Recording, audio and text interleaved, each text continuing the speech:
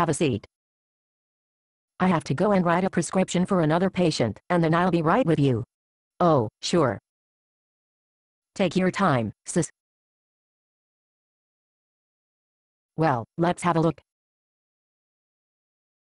How are you feeling? I wasn't going to come here, you know. Why? Because you don't have health insurance. I told you, it's not a problem. No. Because I didn't want to hear a lecture from you. You're going to die, you know.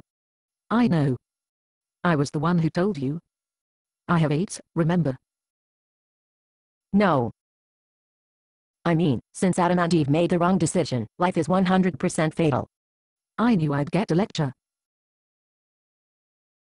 Raise your arms a little. Okay. Liz, do you know that one of the biggest obstacles of the medical field is that patients don't take their medicine? Is this part of the lecture? Just listen. All right, I'm listening. When I prescribe medication for my patients, I know that more than half of them won't take it faithfully as prescribed. And some of them won't take the medicine at all. Is that true? More than half. Well, I promise that, if you prescribe something for me, I'll take it like clockwork. I'm not so sure. All right, let's hear the I told you so. You warned me to protect myself against the AIDS virus. Well, that too. But I'm thinking now about an ongoing conversation you and I used to have when we were in college about Mother Teresa and Adolf Hitler. Yes. Yeah, that never made sense to me. You said that, if Mother Teresa died without accepting Jesus as her personal savior, she would go to hell. In spite of all the good things she did in her life. That's right. And Adolf Hitler, after he murdered 11 million people, he could go to heaven if he accepted Jesus as his personal savior. Yes.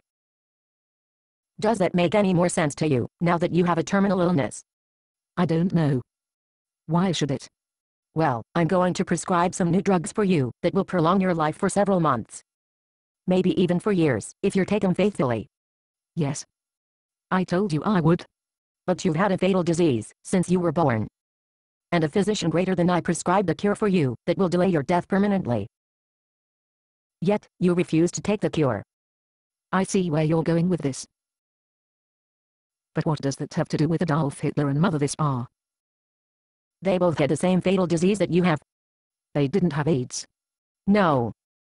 But the three of you were all born with the same fatal disease. You mean sin? Yes.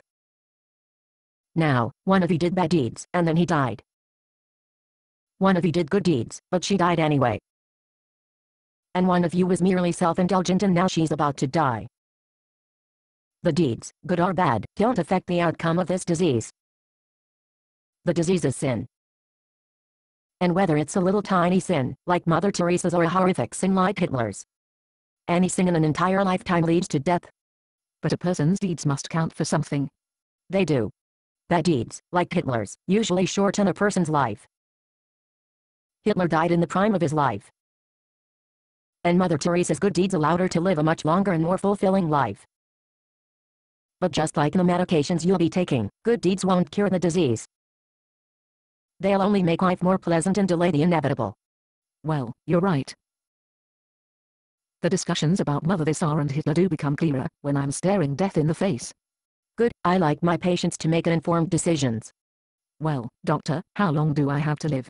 It depends on which medicine you're willing to swallow. This is more like heart surgery than choosing a medicine, isn't it? Yes, I guess it is.